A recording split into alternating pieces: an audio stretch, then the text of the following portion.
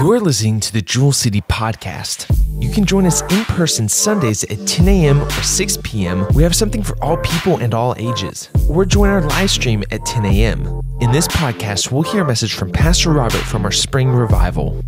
In praying for this revival, my prayer had been that God would change. That God would change us beyond just the average, the normal. So tonight, I'm going to kick this thing off by speaking to you tonight a message titled Emptied. You might say, have you ever went to let's say Walmart or to a restaurant or whatever, and it's time to pay the bill and you reach for your wallet and you forgot your wallet at home. Anybody ever do that? My father-in-law, before he passed away, he said every time he took my wife out and they met for lunch, she always said, "Oh, Dad, I'm sorry, I forgot my wallet at home." So just remember that wallet story, and I'll get back to that. You might say that there was a big wallet of divine resources that Jesus left at home when he came to earth. So I know I just had you sit down, and I shouldn't have, but stand with me if you're able for the reading of the Word. And I want us to go to the book of Philippians chapter 2, verse 5. And I think I just gave verse 5 to the media team, but we're going ahead and read a few more verses. Let this mind be in you, which was also in Christ Jesus. Now, I want to stop there again, and I want to say it again. Let this mind be in you, which was also in Christ Jesus. We need the mind of Christ. Can somebody say amen? So, Pastor Aaron, take that microphone to Miss Mary, and I'll pick up verse 6. Who being in the form of God, thought it not robbery to be equal with God, but made himself of no reputation, and took upon him the form of a servant, and was made in the likeness of men. And being found in fashion as a man, he humbled himself and became obedient unto death, even the death of the cross. Miss Mary, would you bless the reading of the Word, please? Father, we just thank you, Lord, for what's already been accomplished in this house this evening, Lord. Father, we thank you for your presence, oh God. And I'm asking you, Lord, as this week goes on, I pray, God, that the temperature in this place rise. That's right. My God, that the Holy Spirit would have his way and you would sweep through this place. God, that lives would be changed. Change us, Lord. Change us. Make us that temple, God, that we need to be. I pray for my pastor tonight. I pray, God, as the week tarries, I pray, God, for added strength. I pray, God, tonight for supernatural strength. I pray, God, that you would minister to him and through him, I pray. God, I pray that lives, oh God, would be touched. That's right. Miracles would be done in this place, oh God, we pray. We ask you, God, just to bless, continue to bless, change us, make us what we need to be in Christ. Yes, God. Amen. Amen. You may be seated. This is, I believe, one of the greatest passages ever written about Jesus Christ. It paints the perfect picture of humility, the humility of Jesus. So tonight it is the mindset. Somebody say mindset. It is the mindset part that we want to focus on here. Paul is about to tell us some very important things about the identity and also the nature of Jesus. It gives us insight into who Jesus is. Also the nature of what he gave up in order to come to earth and be with you and I. So Jesus, his mindset is, the mindset of Christ is to be the pattern that you and I should follow in our lives. There is some things that we got to give up. And I pray tonight that God, the Holy Spirit, would speak to each one of us and we would understand what God wants us to give up. So in Philippians chapter 2, verse 6, who being in the form of God, thought it not robbery to be equal with God. The passage says that Jesus Christ is God. yet he humbled himself to be a man. Can you imagine? That passage does not say that Jesus is not like, is like God. That passage says he is God. Do you hear what I'm saying? Jesus Christ is the person who dwelt in all the glory of perfection. But he humbled himself and he came to this corruptible world that you and I live in. Just imagine for a second the enormous step down that Jesus took to become a man. Very important. Let the mind of humility, the mind of Christ, let the mind of humility and lowliness surge through your mind. Are you humble? Jesus existed before his birth. You got to grasp this. No one else can make this claim. Nobody. What is the basis for this declaration? That Jesus is, in his very nature, God Almighty. The Apostle John declared Jesus' divine pre-existence. In John chapter 1, verse 1 through 3, in the beginning was the Word. Somebody say the Word. And the Word was with God, and the Word was God. The same was in the beginning with God. All things were made by him, and without him was not anything made that was made. Jesus Christ, the Son of God, is the Word of God. He is the creator of life, the very being and essence of life. Christ was pre-existent. He was there before creation. Somebody say amen. So one of the names that was given to Jesus before his name Jesus was given by Mary and Joseph was the Word. Somebody say the Word. The Word spoke creation into existence in Genesis chapter 1. So I want you to think about this. The entire nativity scene into which Jesus was born was created by him. Think about that. The stable was created by him. The animals were created by him. Mary and Joseph was created by him. The shepherds were created by him. The gold and the frankincense and the myrrh was created by him. Jesus said in John 3:13, and no man hath ascended up to heaven, but he that came down from heaven, even the Son of Man, which is in heaven. He came down from heaven. Jesus was different from all other men. Do you hear me? All other men. We're talking about somebody by the name of Jesus, and there's never been another one quite like him. Give God a hand clap and a shout of praise. His origin was out of heaven. Jesus' life did not begin in Mary's womb.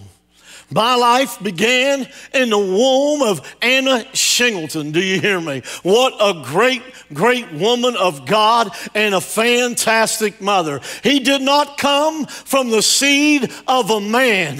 Oh, I came from the seed of Bob Shingleton. What a wonderful man. Went to be with the Lord at 89, and I miss him and I miss my mom. But it won't be long, do you hear me, that the Lord will take me home, and it will be not a revival, it will be a reunion. Do you hear me? With all the saints of God. Somebody give him a hand clap and a shout of praise. So Jesus came to us from heaven, already fully in existence as God. Now, John goes on to record Jesus' own declaration of his origin in a conversation to his disciples. And Jesus said in John 16:28, I came forth from the Father and came into the world again. And I leave the world and I go back to the Father. In one brief statement, Jesus gave the whole plan of salvation. I came forth from the Father, and I am come into this world. And Jesus came for one purpose, and that is to seek and to save that which was lost. Anybody in the house ever been lost, but now you've been found? Anybody in the house once was blind, but now you can see? You ought to give God a great hand clap and a shout of praise. I'm headed somewhere tonight. When you build a house, it takes a little while. It doesn't look like a lot's going on until the foundation is done. And then you begin to build, and sooner or later the roof comes on it. Look at your neighbor and say, neighbor, he'll put the roof on it. So Jesus is the second person of the Godhead, the Son. So we go back to Philippians 2 and 6, who being in the form of God, thought it not robbery to be equal with God. Very important that you understand this. Jesus did not consider equality with God something to be used to his own advantage. Sometimes if you come from an important family, you can drop a name, and that'll get you in places. That'll get you around some places. Jesus did not consider equality with God something to be used in his own advantage. So Paul was making it clear that Jesus relinquished access to his divine power in order to walk among us as a human being. God, Jesus, the Son of God, relinquished everything that he had to come and be a human being among us. Elsewhere, Paul twice spoke of Jesus in connection with Adam. Reference only in Romans 5, verses 12 through 19, and 1 Corinthians 15, 21 through 49, the first Adam. Described in the Genesis creation story, was created by God without sin. God took the dust of the ground and formed Adam out of it, breathed into his nostrils, and Adam became a living soul, born without sin. However, Adam didn't remain without sin. And when he was tempted in the garden by Satan, he fell. And when he fell, there was consequences. When you and I fall and we fail, there is consequences. He was banished from God's presence, and ultimately death, suffered by not just Adam, but by the entire human race that he represented. Paul writes in Romans 5 and 12, wherefore as by one man sin entered into the world, and death by sin, and so death passed upon all men, for that all have sinned. You are looking at a sinner tonight, and this sinner is looking at a house full of sinners. Do you hear me? But I'm telling you tonight, by the grace of God, you don't have to stay that way. So in contrast, Paul described Jesus as the second or the last Adam. The only other human, Scotty, to begin his life on earth without sin. My goodness, my goodness. Unlike the first Adam, when Jesus was tempted by Satan in the wilderness, he did not fall. Look at your neighbor and say, neighbor, he did not fall. I want to read to you Matthew chapter 4. Then was Jesus led up of the Spirit. Somebody say, the Spirit. Can I stop there? Media, they don't have this. The Lord just gave it to me moments before I came out here tonight. So we have God the Father. We have God the Son and God the Holy Spirit. The Trinity always was and always is and always will be. Do you hear me? So the original creation in Genesis 1 and 2, and the earth was without form and void, and darkness was upon the face of the deep. And what? And the Spirit of God moved upon the face of the waters. So we got proof that the Spirit has always been from the beginning of time. In Genesis 1:26, and God said, let us make man in our own image, God the Father, God the Son, and God the Holy Spirit. Now let's go back to Matthew chapter 4. Then Jesus was led up of the what? Of the Spirit into the wilderness to be tempted of the devil.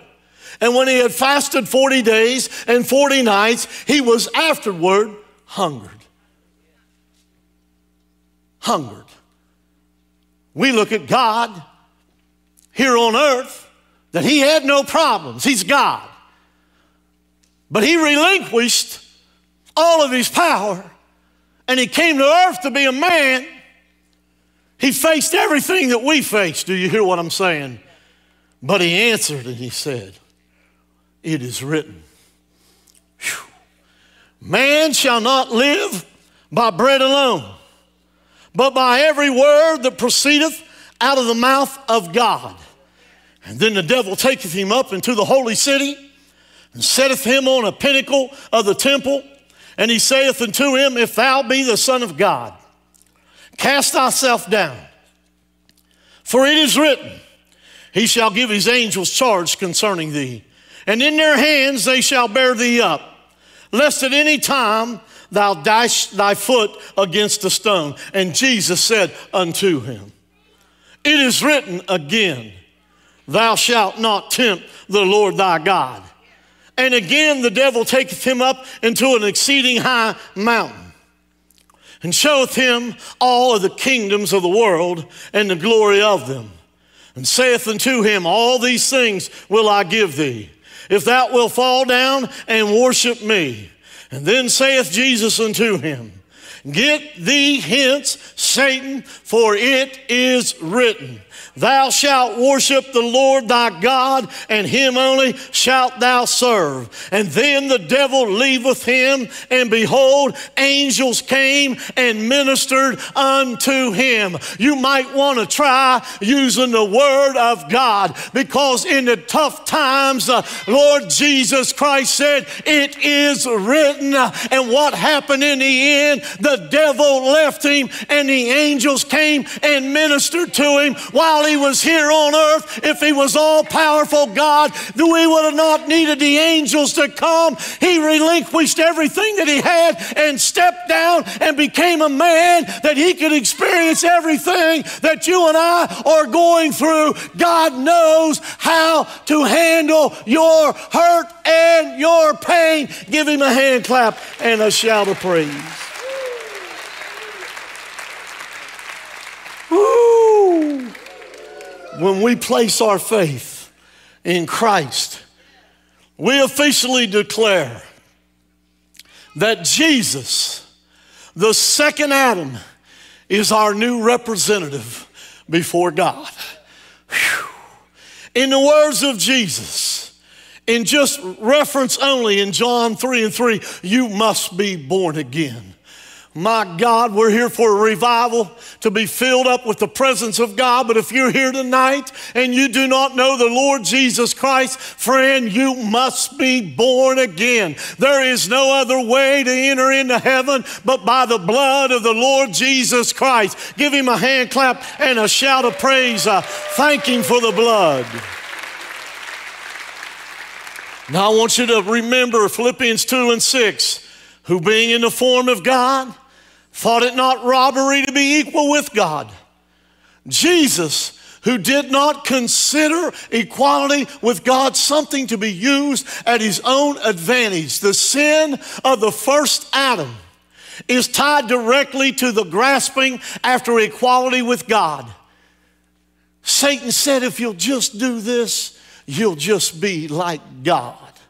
Do you hear me? The world still tells us that today. Jesus qualified himself as our representative by reversing the first Adam's disqualification. The first Adam was disqualified, but the second Adam in Jesus Christ has not been disqualified and will not be disqualified. He is my representative. He is seated at the right-hand side of the throne of God, interceding on my behalf and on your behalf. Give him a hand clap and a shout of praise.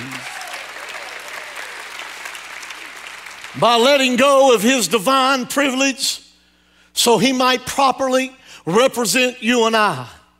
Biblical writers acknowledge Jesus as our representative when they refer to him as our high priest. Listen in Hebrews 4:15, for we have not a high priest which cannot be touched with the feelings of our infirmities, but was in all points tempted like as we are, yet without sin. We can be comforted in knowing that Jesus faced temptation, and he can sympathize with you and I. You that are carrying anxiety, what do we see in the Garden of Gethsemane when he felt the pressure of the world upon him? You that are going through sickness, everything, whatever you may have in your life tonight has been nailed to the cross of Calvary. And he knows exactly what you and I are going through. And he knows exactly what we need. Do you hear me tonight? Give God a hand clap and a shout of praise. In becoming human, Jesus chose, somebody say he chose, to subject himself to the same limitations that we have as human beings. You've got to understand that. He chose to leave everything behind. He chose the same limitations that we have as beings to represent us, fully identify with our human weakness and our limitations. Jesus made a choice. He made a choice to empty himself. So remember, I started out with Philippians 2:5. And I sure could use some AC in the house.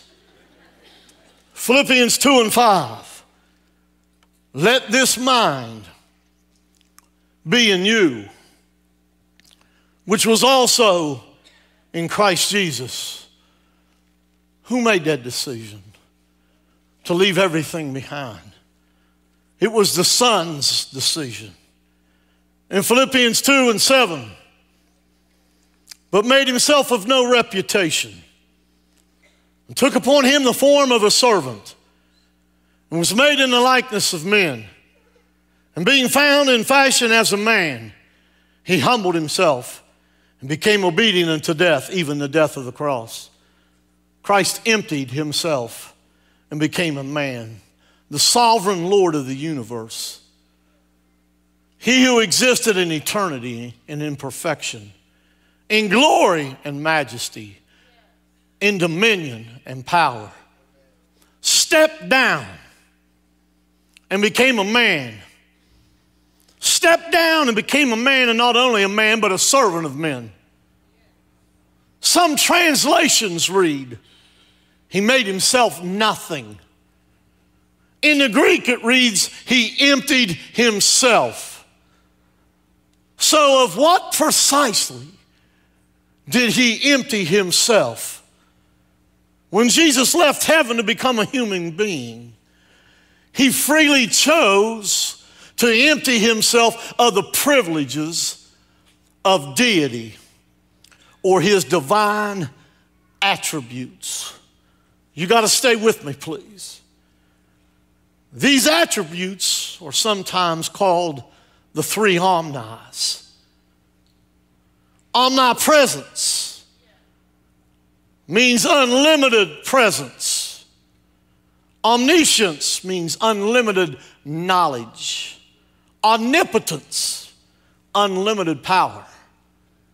He emptied himself of unlimited presence, unlimited knowledge, and unlimited power. Had he not, he would not be able to take advantage of his position as God.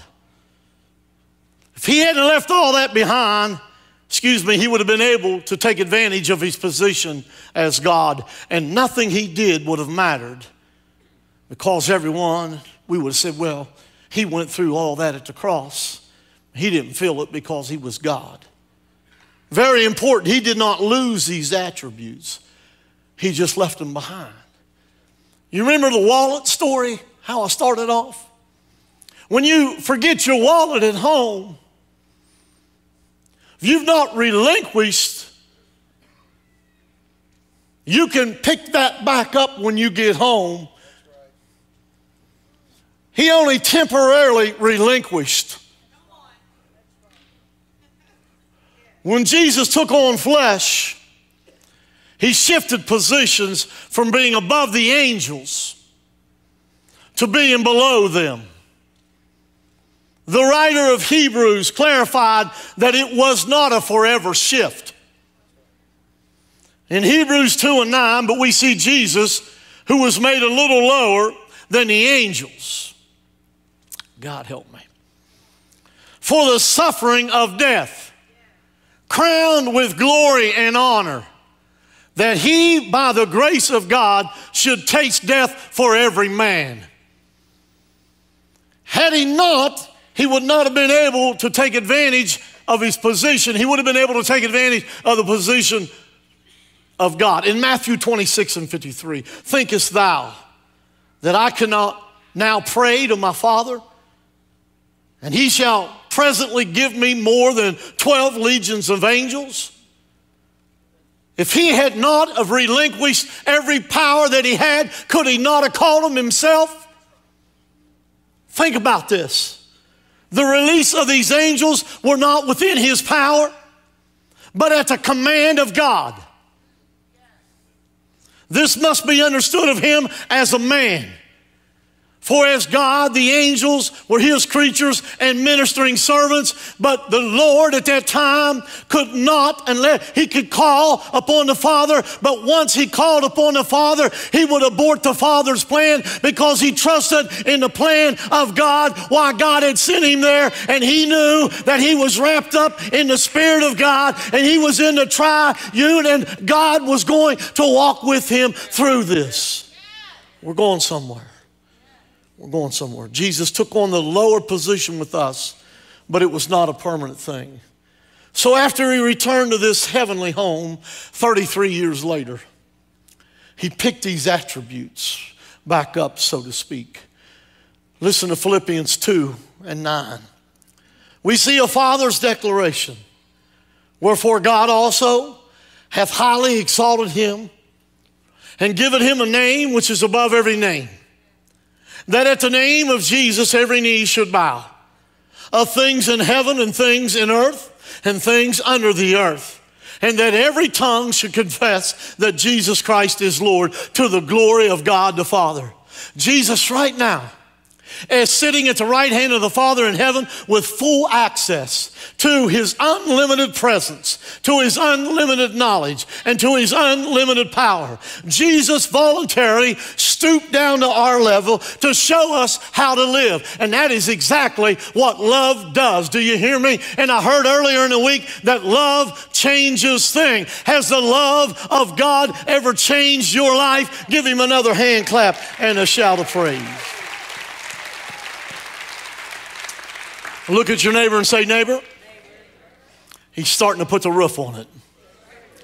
So let's talk about what we need to leave behind.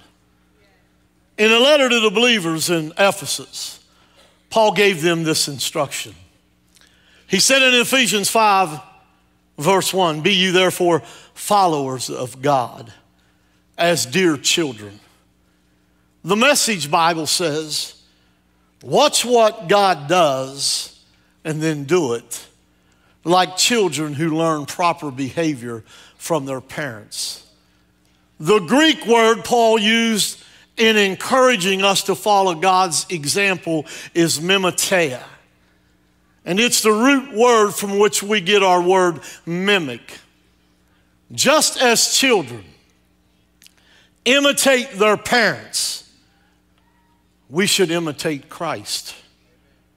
His great love for us led him to sacrifice himself so that we may live. So our love for others should be the same kind. Romans 12:9, love must be sincere. Hate what is evil. Cling to what is good. Be devoted to one another in brotherly love. Honor one another above yourselves. Living in an empowered life is not out of reach. I didn't know whether to preach this message tonight. You know, this morning we were all shouting and singing and dancing, and I was preaching up and down the aisles. But I know that the Spirit of the Lord has spoke to my heart about, all that's good, but we need changed.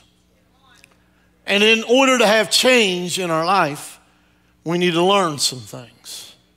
Can someone say amen? Paul not only gave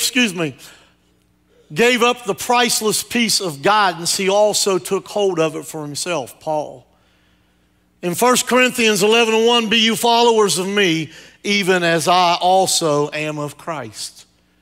Remember, Jesus emptied himself, voluntarily. He left behind access to unlimited presence, unlimited knowledge, unlimited power. Stand with me tonight. So with Jesus as our model, you and I can make a similar move. So we ask ourselves, what do I need to leave behind? Ask yourselves that question. What is the main thing that we need to leave behind? You need to hear me. It's 3 words. 3 words. Giving up control. Giving up control. How many likes to be in control? Huh? Raise one hand. How many's had that problem more than a year? Raise 2 hands. How many's dealt with it all your life? Both hands, both feet. Right? We need to relinquish the control that we think we have over our lives and pass it on to the one that actually has control over our lives. Now, I'm going to show you something that I've never seen before. Mark chapter 4, verse 35. And the same day when the evening was come, and he saith unto them, let us pass over unto the other side. Jesus is speaking. If he knew there was a storm coming, would he have put them out there on the water? And when they had sent away the multitude, they took him even as he was in the ship. And there were also with him other little ships. And there arose a great storm of wind, and the waves beat into the ship so that it was now full. And he was in the hinder part of the ship, asleep on a pillow. Asleep. And they awake him and say unto him, Master, carest thou not that we perish? And he arose and rebuked the wind and said unto the sea, Peace, be still. And the wind ceased, and there was a great calm. And he said unto them, Why are you so fearful? How is it that you have no faith? And they feared exceedingly and said one to another, What manner of man is this, that even the wind and the sea obey him?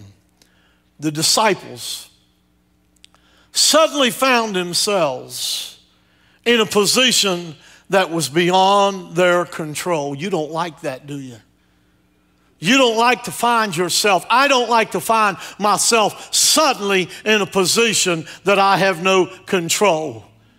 Visualize what's going on: a severe storm, rolling black clouds, gust of wind, heavy drops of rain. One commentary said, like pellets. Like pellets. While all the turmoil was going on, Jesus was in the back of the ship, sleeping. He's at rest, at peace. Do you not care? Is he sleeping because he's the all-powerful God? I don't think so. I don't think so. He's sleeping because he's at peace with God.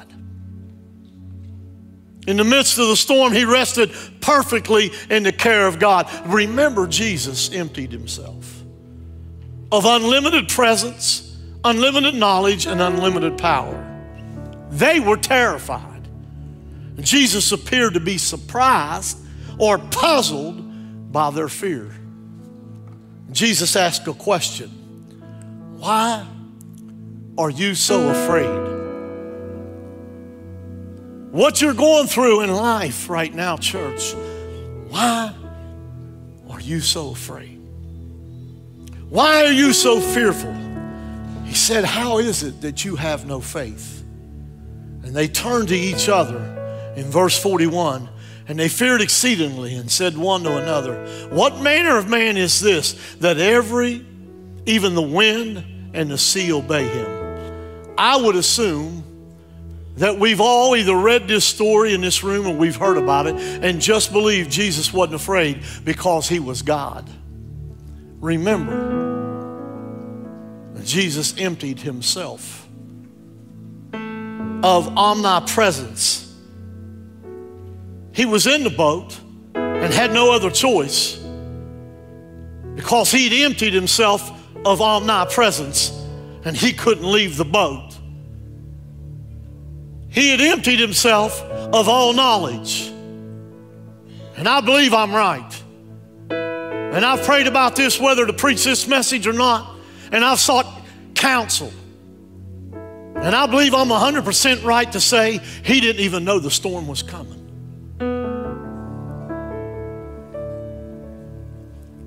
Because he had relinquished everything and stepped down even below the angels.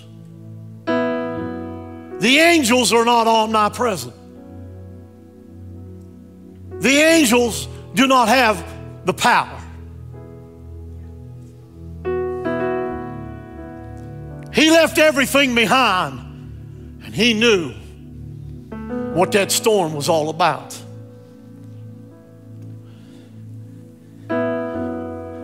But he said, no matter what the storm, I'm going to lay down and I'm going to rest. I don't believe for a second that he knew the storm was coming. But I know one thing. He knows the storm calmer. And this whole message come to me from a few things that I'd read. But God began to speak to me even as I was driving down the road. You and I, we don't have to fear nothing, Vern. We got to trust in the Holy Spirit of God, because the Holy Spirit of God is our comforter. Amanda, in the hospital the other night, you don't know the volumes you spoke to me, battling cancer, the joy of the Lord on her face, and she said these words, God's got this. She said, and I don't understand why church people don't understand this, but she said, God's got this. And in my mind, I knew the message that I had for tonight, and I'm thinking about Jesus in the boat. He laying there and he's saying, God's got this. God's got this. I hope you look at him in a different view tonight. He experienced everything that you and I will ever go through, and he said, God got this. But then when he got back to heaven, he picked everything up that he had, and he is all-knowing. He is omnipresent. He's got the power. Do you hear me tonight? He's God Almighty, God the Father, God the Son, God the Holy Spirit. You don't have to worry. You don't have to struggle. He had emptied himself. He had emptied himself. The power required to calm the storm came from the Holy Spirit. What you need tonight to calm your storm is the Holy Spirit. And he'll calm your storm. Jesus found himself in a situation that was beyond his control. And you and I find ourselves in situations always beyond our control. When I had them 5 strokes, there was nothing I could do except trust in the Holy Spirit. You have found yourself in a situation where your sons and your daughters may be on drugs, but I'm here tonight to tell you it is out of your control. But it is not out of the Holy Holy Spirit's control. You may have found yourself in a broken marriage, and it may look like it is out of your control, but it is not out of your control, because the Holy Spirit is still alive and still well and walking up and down every aisle. You may have found yourself in a financial situation that seems to be out of your control, but with the Holy Spirit, it is not out of His control. Give God a hand clap and a shout of praise. Come on, church, bless the Lord. Bless the Lord. Woo! He found himself in a situation. Jesus found himself in a situation that was out of his control, yet he had access to the power in his powerlessness. He had access to the power in his powerlessness. You and I have access. I got access to the power when I don't have it. I got access. I can come boldly to the throne room of God. My access is the blood of Jesus Christ.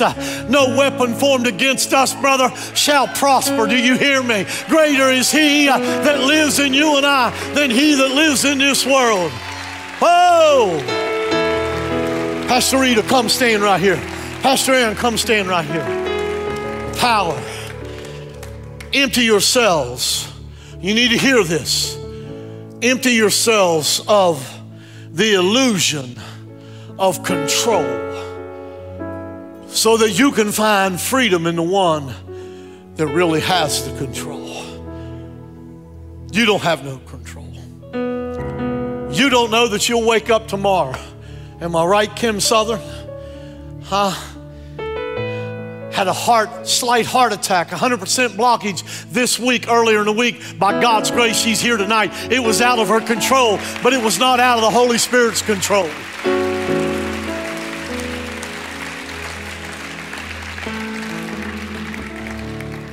They were in a ship and they were worried. What worry do you have? What worry do you have? Why don't you come forward and ask somebody to pray with you? If you got anxiety, you got depression, you're worried about something, come and ask these two pastors to pray for you. I'm not going to beg you.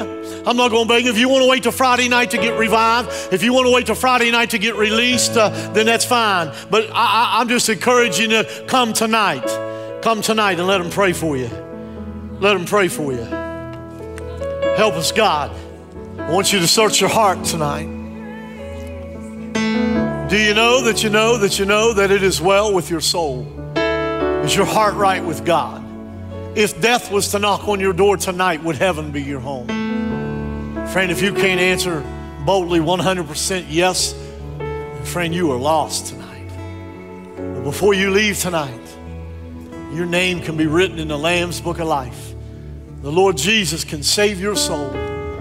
If you're here this evening and you've never accepted Christ and you'd like to, right now, quickly, just hold your hand up high. Would you hold your hand? I'll see your hand. Somebody else, somebody else, somebody else, somebody else, somebody else, somebody else tonight. Somebody else. I'm going to drag you. I'm going to tarry. Is it well? You that raise your hand, I want you to open up your heart. And this is a serious thing. And ask the Lord to forgive you of your sins. To repent means to turn. Say, Lord, there's going to be a change in my life. Lord, I ask you to forgive me. From this day forward, I'll do my very best to live my life for you. Teach me your ways, Lord. Guide me and direct me. In Jesus' name I pray. Somebody will be coming to you and bringing you a Bible and talking and praying with you. Church, give God a hand clap and a shout of praise. We bless you, Lord. We bless you, Lord. Thank you for listening to the Jewel City Podcast. You can join us in person Sundays at 10 a.m. or 6 p.m. We have something for all people and all ages. Or join our live stream at 10 a.m.